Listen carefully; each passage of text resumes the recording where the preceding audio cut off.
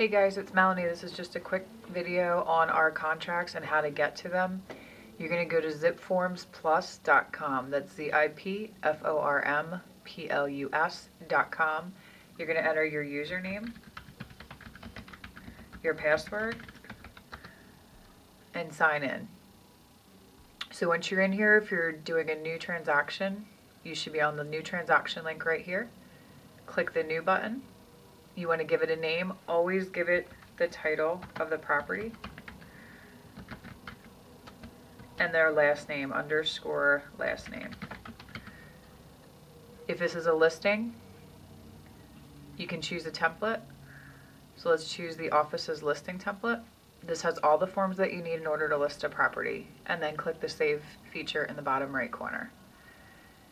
It'll take a few minutes depending on your internet connection. All the forms that are in there are going to be listed on here. It'll show you that it's saved, and then you'll see your property right here. As you start to build more, you'll see more and more of those. So now we're in the document feature. If you want to add a new form, you can go over here and do that. Let's just get that out of the way right now so we can work on the actual form. We're going to go to the listing contract first, and like I said, these are all the forms that are in here that are going to be needed for a listing. You're going to go through each one and enter your information and the client's information. So your agent name, your direct phone number, that can be your cell phone or just your direct to the office with an extension. Everybody has one. And then your cell phone, if you want the other side to use your cell phone. I don't advertise my cell, but I do put it on all of my forms. And I definitely put my email address so people know how to get a hold of me. I should probably type it right. Okay, this is the seller's name. You're going to get this off of public records, and you've obviously talked to them, so we're going to put Jane Doe. If you had a second seller or third seller, you could enter them here as well. Seller's mailing address, phone number, email. They don't have to be on the forms, but they can. You're going to answer all the questions. I'm not going to go through this stuff because this is stuff that you'll talk about with Ken during a actual listing contract class. So once you're done with this one, you're going to go up here to the save feature.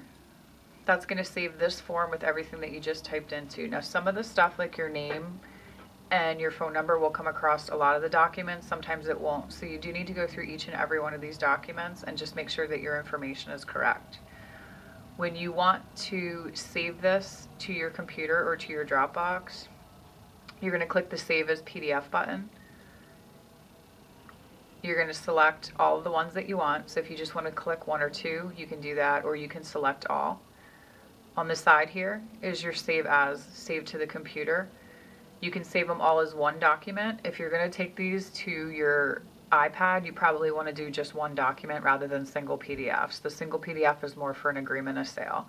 So let's save it as, I'm sorry, I just did that backwards. The single PDF is what you want if you're going to do iAnnotate. If you're going to do an agreement of sale, it's probably a separate PDF. So for a listing, let's go with single. Let's save it to our computer. It does take a minute, so I'm doing a live demo. You got to bear with me a little bit. All right. It's going to tell me that I have to keep the file. It's down here in the corner, depending on what kind of computer. Right down here, depending on what kind of computer you have, it may just save it right to a folder. Mine asked me to keep the file. I'm on a Mac, so what I do is I hit save and show in the Finder. This will pull up where the document is. So I copy this document and I go into my Dropbox account, which unfortunately for you guys is on a completely different computer. So I go into my Dropbox account, open up my folder, open up the folder that I want it to go into,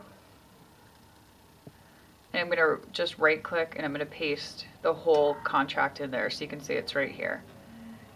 So I can get this to iAnnotate from there, but that's going to be a completely separate video, or I can print that and I can actually get it to a client for signature if I wanted to do that.